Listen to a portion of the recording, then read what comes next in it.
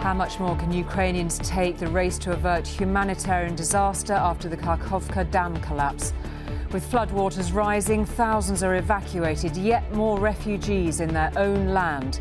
As drones fly in fresh drinking water, Ukraine and Russia blame each other for sabotage. This act of terror resulted in a breach of the Kakhovka reservoir, unleashing a torrent of water down the Dnipro River. There's a torrent of questions too, not least what this means for Ukraine's counter-offensive. We'll get the latest from Emma, who's there, also on News at 10 tonight. It's been a lot. An emotional Prince Harry as he finishes his hacking trial evidence in court. Sunak stateside, the PM to meet President Biden tomorrow, but what exactly will he get out of it? Anushka's there. A dire smog warning across America's northeast and Canada from hundreds of wildfires. None of this is coincidence. This smoke and fog over New York and the rest of the Northeast is a warning from nature. And what lies beneath Berkshire, the carved wood 2,000 years older than Stonehenge.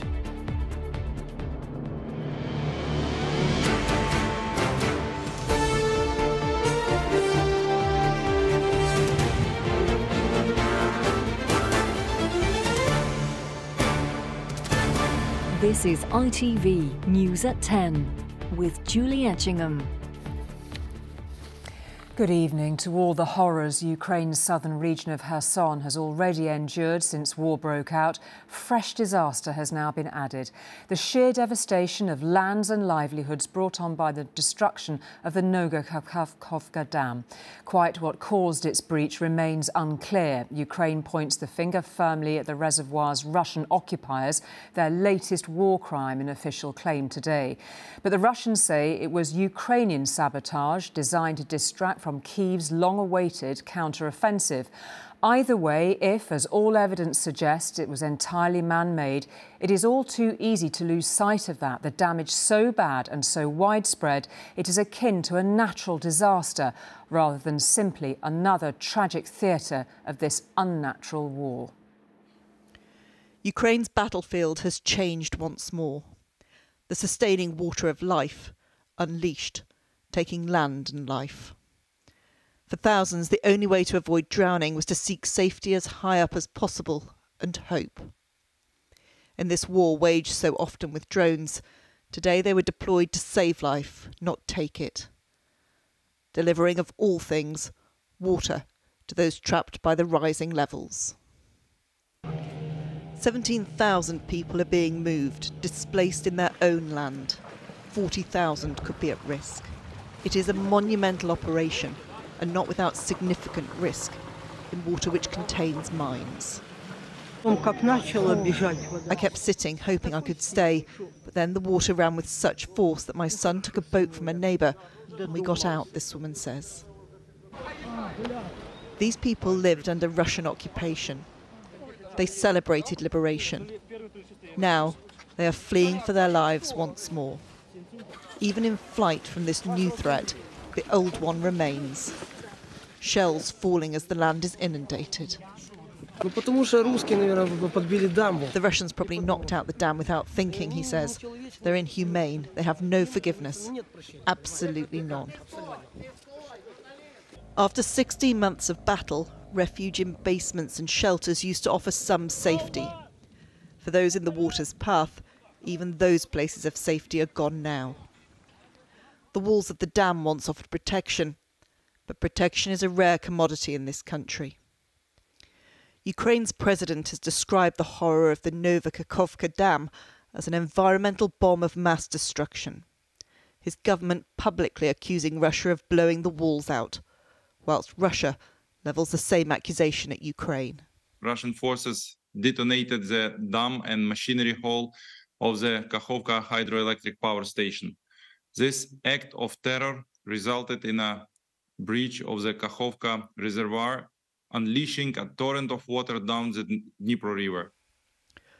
What looks like a natural disaster is in fact a very unnatural one, inflicted by man on an already war-wearied population. Emma Murphy, News at 10. Ukraine. Well, beyond the immediate and obvious effect of the flooding, there are fears for the longer-term impact of the dam's collapse. Geraint has been looking at the cost and the wider consequences, and they're considerable indeed, Geraint. Yeah, Julie, I've started with a look at the map where, until yesterday morning, the Kakhovka Dam stretched across the mighty Dnipro River around 25 miles east of the city of Kherson in Russian-controlled southern Ukraine.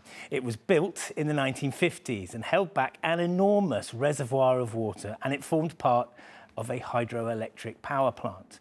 Water from the reservoir supplies the Crimean Peninsula, which was annexed by Russia in 2014, and further upstream, the Zaporizhzhia nuclear power station, the largest in Europe. Now, we've already seen some of the catastrophic effects of the destruction of the dam. Have a look at these before and after satellite images. But Ukrainian officials say that as many as 80 towns and villages across an area of nearly 1,000 square miles between the dam and the Black Sea coast are still at risk of flooding, and hundreds of thousands of people face losing their normal access to drinking water.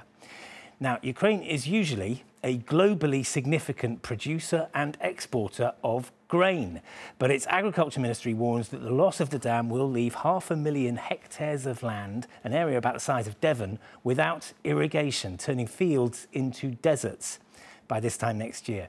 The price of wheat has already jumped, and there are also worries about the cooling mechanism at that nuclear plant, which also relies on water from the reservoir. Now, the floodwater flows, of course, as the Ukrainian military prepares for its counter-offensive and its attempt to take back the land in southern Ukraine that it has lost to the invaders. And what battle plans it did have, Julie, might have to be very quickly redrawn. OK, Geraint, thank you for all the detail on that. And we can pick up that point with Emma, who's in Kyiv tonight. And talking about that counter-offensive, how might this impact Ukraine's attack when it eventually comes, Emma? Well, I think it certainly complicates the situation for Ukraine. They've been planning this counter-offensive for really quite some time now. And there's no doubt that that area near Kherson would have been absolutely critical to it. They would have hoped that there was a possibility they could have got across the Dnipro River, in also potentially using the dam as some kind of road access. But that is now a completely lost hope. So I think, you know, here in Kyiv tonight, they are reassessing what they're going to do, which particular areas of the front line they're going to concentrate on. President Zelensky has been speaking at length today about the situation in the country, particularly about the situation at the dam. And he was saying that some of those who've been trying to carry out rescues are coming under attack, being shot at by Russian troops on the left bank. They've also been trying to help those citizens who are trapped in that occupied territory. They haven't been able to, and there doesn't appear to be any Russian attempts to help those people there. So I think tonight, not only are they dealing with this humanitarian crisis, they're also dealing with a military crisis as they try and assess just how they move forward with this critical counter-offensive. OK, Emma, thank you very much indeed. Now, after what had been, if you were to believe certain sections of the press, a rather flustered first day in court, Prince Harry returned today to finish giving his evidence against the Mirror Group. Generally, he appeared more confident, more composed, as he was taken through articles he alleges were the result of unlawful information gathering. But asked at the end of his cross-examination about the impact of the last 2 days, he became emotional. It has been, he said, a lot. A royal at the Royal Courts of Justice, so rare, Prince Harry wants to make this count. A brief acknowledgement of the many waiting cameras. Harry! Harry! 8 hours in the witness box to convey 15 years' worth of alleged frenzied and criminal activity by Mirror Group newspapers. He was asked if the court were to find that you were never hacked by any MGN journalists, would this be a relief or disappointment? The Duke of Sussex replied, "I believe that phone hacking was on an industrial scale across at least 3 of the papers at the time. That is beyond any doubt. I would feel some injustice if it wasn't accepted." Mr. Green then asked, "So you want to have been phone hacked?" Prince Harry replied, "No one wants to have been phone hacked." He accuses the publisher of the Daily Mirror, the Sunday Mirror and the Sunday People of phone hacking, getting information by deception and using private investigators for unlawful activities. He said this article about his split from Chelsea Davy was hurtful, describing an invoice for a private investigator titled Project Harry as incredibly disturbing. And when discussing this article about him going to a lap dancing club and Chelsea Davy reportedly screaming at him for half an hour on the phone, he told the court it was bizarre and suspicious that Mirror Group journalists had his girlfriend's phone number, alleging they accessed her phone bills. Have you got anything to say? Former editor of the Daily Mirror, Piers Morgan, is not giving evidence in this trial. Here's what he told ITV News today after Prince Harry accused him of listening to Princess Diana's private messages. He's perfectly entitled to his opinions, and I will be perfectly entitled to have mine. Prince Harry seemed more confident in the witness box today, but after more than a day and a half of questions, his barrister asked him what it had been like going through all this with the world's media watching. After a very long pause, looking and sounding emotional, he simply replied, "It's a lot." He chose to stay in court to watch one of the journalists he accuses be cross-examined. Jane Kerr was royal correspondent at the Daily Mirror and is bylined in a number of the articles under scrutiny. But she told the court she never phone hacked and never asked anyone to do anything unlawful. The defence say Prince Harry's in the land of total speculation, pointing to a lack of evidence. He insists journalists would have gone to extreme lengths to cover their tracks. He's now done all he can to try and prove that. The trial will last several more weeks. Rebecca Barry, News at 10. The Prime Minister refused to comment today on Prince Harry's claim yesterday that the British government is at rock bottom. Mr Sunak was, he told Anushka this evening, following the long-standing convention of avoiding discussion around specific members of the royal family. His two-day visit to Washington will conclude tomorrow with his fourth meeting with President Biden in as many months. The issues at stake likely to include Ukraine and the regulation of artificial intelligence.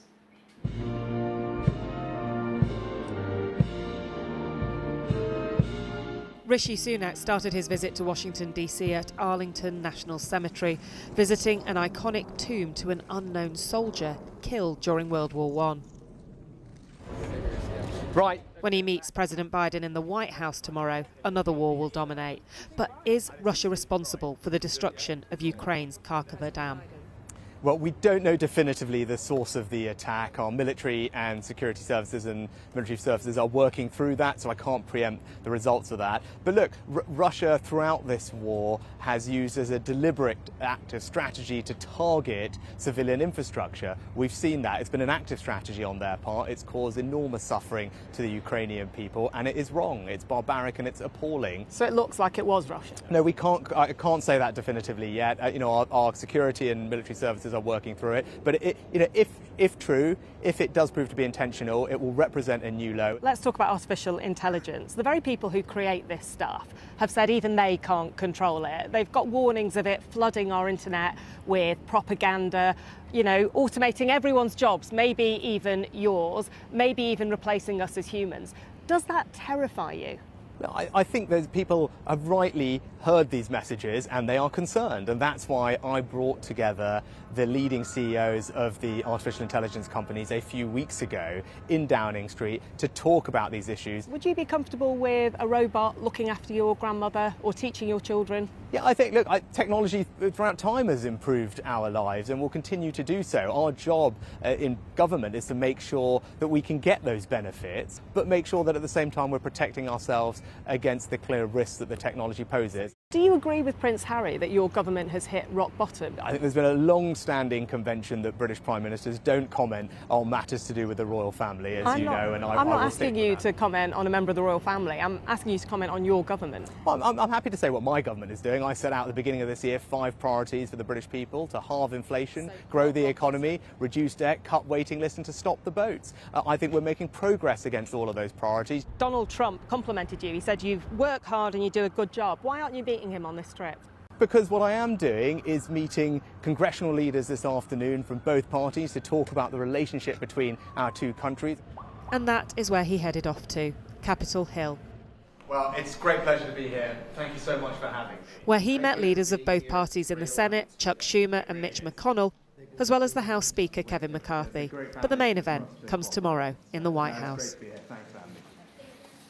And we can talk to Anushka now. And Anushka, time was when a PM arrived in Washington. The first question I'd be putting to you is whether they'd be discussing a trade deal, but it's not even on the agenda now, is it? Yeah, that's right, because remember, it was the big promise of the Leave campaign in 2016 when Donald Trump was president. He promised us not just a free trade deal, but a massive free trade deal. But as you say, Julie, not even on the table. I asked Rishi Sunak, the Prime Minister, about this on the plane on the way here last night, and he said, look, as long as I've been Prime Minister, this has not been a priority for both sides. He said that doesn't mean that the economic partnership isn't important. We already trade, an amount worth hundreds of billions of dollars, and he wants to work on economic security against things like Russia driving up energy prices, for example. But nevertheless, this has left some people wanting to say, I told you so. You know, I remember sitting in a press conference in 2016 in Downing Street when Barack Obama told us that if we Brexited, we would be at the back of the queue for a trade deal. Well, at the time, George Osborne was the Chancellor and a big Remainer, and he has just tweeted, it almost looks like we're at the back of the queue when it comes to a Brexit trade deal. OK, Anushka, thank you very much indeed for that. And there will be more from Anushka's interview with the Prime Minister on Peston's programme. That's after the news, where you are. That's at 10:45 on ITV1 and 11:05 on STV. That is Peston. Coming up later. Now, almost since its first edition in the 1850s, the Telegraph newspaper has printed each day with the motto, was, is and will be. What it won't be anymore is owned by the billionaire Barclay family. The entire business, which also includes the Spectator magazine, having been put up for sale after a row with its lenders. And Joel is here. And Joel, a pretty significant opportunity for somebody ahead of an election. It's quite a 12 months ahead. Who are the runners and riders? Well, Lloyds Bank will be hoping there'll be plenty of interest. The whole point of the reason the Telegraph's up for sale, Julie, is basically the Barclay family, billionaires they are, though they are, owe Lloyds Bank close to just shy of £1 billion. The loan was defaulted on, it was secured against the business, so Lloyds have basically seized control and now roll up. They're trying to get as much money back as they can. On one level, this is an extraordinary story because it's about the rapid collapse of the Barclay family's media empire. But inevitably, as you say, an election looms. And these titles, let's be clear, have basically formed and shaped political debate on the right wing in the UK for a long period of time. Back in 2004, that's when the Barclay brothers, Frederick and David, paid £665 million for the Telegraph Group. With it came the Daily Telegraph, the Sunday Telegraph and the Spectator titles. Note, the Barclay brothers outbid the Daily Mail at the time. At the time, the circulation of the Daily Mail was also pretty impressive, 868,000 copies every day. Newspaper sales, of course, have collapsed since. Readers have been moving online. But even today, the Telegraph was one of the early newspapers to put up a paywall. Today they've got 586,000 subscribers. That's not too shabby, particularly when you compare it, as we can see here, to some of the other big titles in the UK, shy of The Guardian and the FT, but, you know, they're slightly ahead of the times there. So the business is profitable, it continues to have status and influence. Who are the runners and riders? Well, there's lots of campfire gossip. Jeff Bezos, the founder of Amazon, rumoured to be interested a few years ago. Will he come back? The Daily Mail may return. The Reach Group, which owns the Mirror, the Star and the Express, may well also be interested. Bear in mind, though, any future sale may attract the regulator on competition grounds. It may also prompt the government to intervene. Bear in mind, the Secretary of State at the Department of Culture, Media and Sport can intervene where she thinks there may be a public interest concern. Fascinating. OK, Joel, thank you very much indeed for that. Thank you.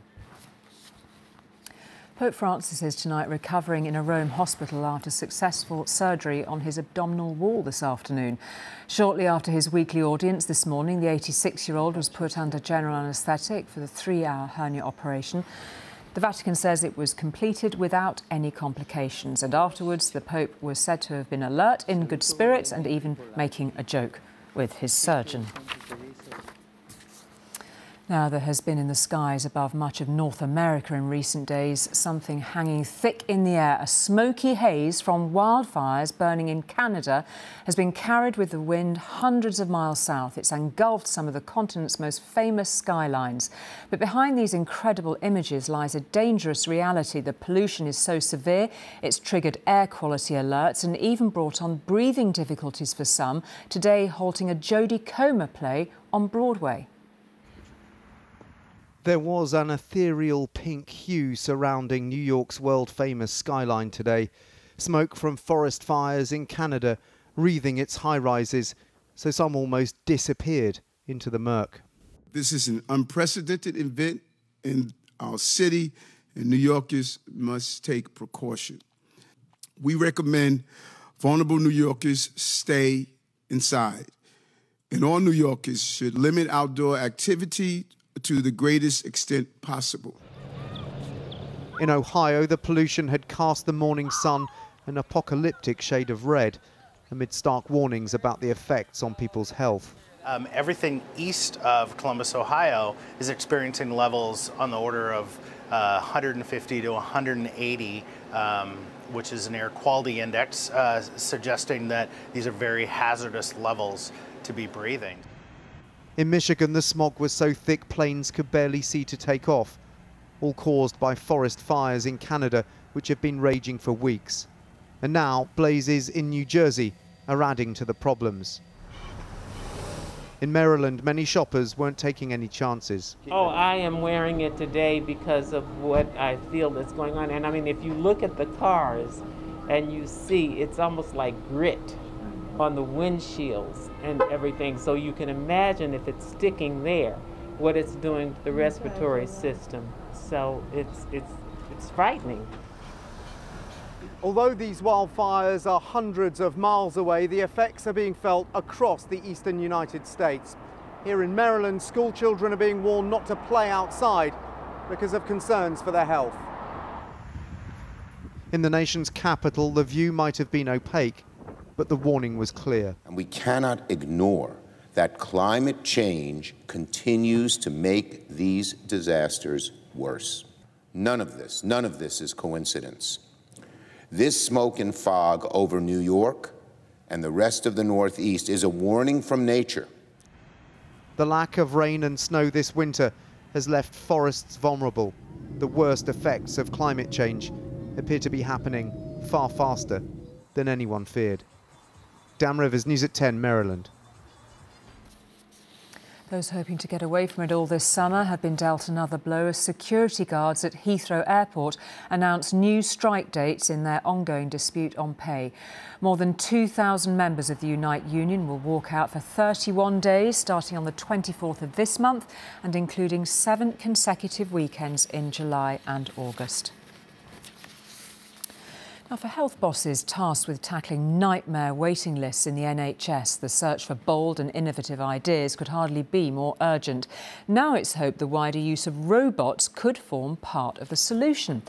The number of people awaiting treatment currently stands at 7.3 million in England, and that's a record high. And while the number of robotic procedures has increased from just under 25,000 4 years ago to nearly 36,000 last year, experts say that is still only a fraction of those who could benefit from the latest advances in medical technology. The middle one is the camera, and then the left and the right one would be a pair of scissors. Guy's and St Thomas's in London carry out more robotic surgeries than any other hospital trust in England. But it's not as big as it looks on that scan. ITV News was given exclusive access to see their latest robot operate on a kidney for the first time. While surgeon Ben's set to work, I went to see the machine away from the sterile wrappings of the operating theatre. This is our surgical robot, Hugo, and today's patient is a red pepper. So can you show me how it works? Of course. I'll need to put on my glasses so that I can see everything in 3D. It's very much like using your wrists, but inside the body. I can be very deliberate with my actions and hopefully preserve as much of the healthy tissue as possible. But it is you in control, not the robot. It's the surgeon that's in control of all of the actions. So this isn't AI surgery? Not yet. At £1.5 million, Hugo is cheaper than the systems which are already in use. So can I take it for a spin, Dan? 100%. Just first try grasping a seed, one close by. The 3D is so good, isn't it, in terms of being able to get the depth perception.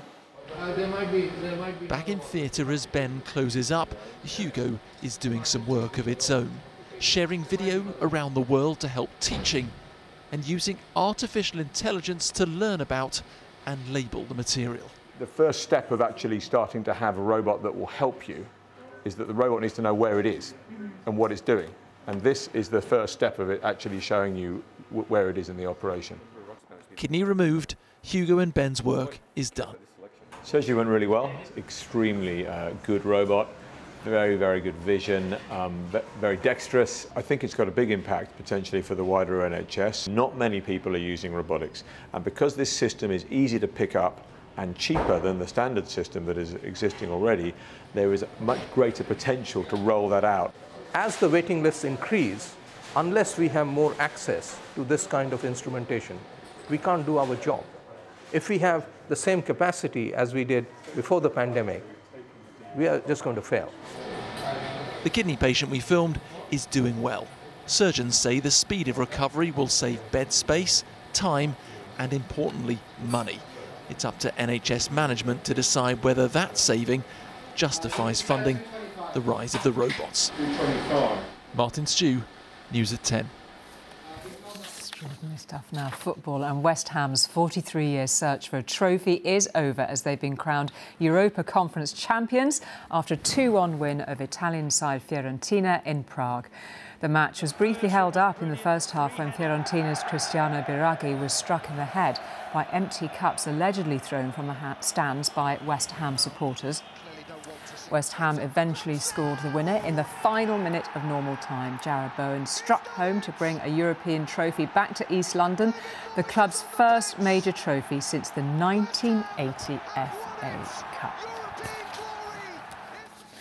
Finally, sodden and dirty, the historic significance of a lump of timber discovered in Berkshire could have easily been overlooked, but after pulling it from the ground, hosing it down, the landowner soon discovered he had on his hands what's thought to be the oldest wood carving in Britain, older than the Romans, older even than Stonehenge, and perfectly preserved thanks to the peat it was found in. Ready? It might not look much, but this wood carving is 6,000 years old. Experts at Historic England are conserving the Mesolithic period find, which bears our ancestors' marks. So here we can see the notches that have been carved in the wood. We've got about 10 in all, so there's kind of one faint one here. We've got one here. It's the oldest piece of decoratively carved wood ever found in Britain. It does really open a window to the past. It lets us think about Mesolithic people in different ways. In this timeless part of the Berkshire landscape, this ancient timber has been hidden beneath an ever-changing world above. Derek Fawcett was overseeing construction on a new workshop at his home when a contractor discovered the extraordinary find digging the foundations. So I washed it off with the hose. It became quite apparent that there were some very strange markings on it. Oh, I'm amazed. Because, you know, the sort of wood you could easily toss on the bonfire. Actually, it would burn for a very long time. And I think by the grace of God, I didn't do that. Radiocarbon tests date the wood at more than 4,500 years BC. That's almost 6,000 years older than Henry VIII's famous ship, the Mary Rose, one of the largest wooden structures rescued to date. It was also carved more than 4,500 years before the Romans invaded Britain, and is even 2,000 years older than Stonehenge. Oh, it's very humbling. It's, makes you really reflect on, on your place in life or on the earth, and to hold something so old, to work with it, it's like a real connection to the past. Back at the timber's former resting place, I asked Derek if he wonders what other ancient treasures could lie beneath. I do, but you ain't gonna find out. Neil Connery, News at 10, Boxford. Berkshire. I think that is it. We'll see you tomorrow. Good night.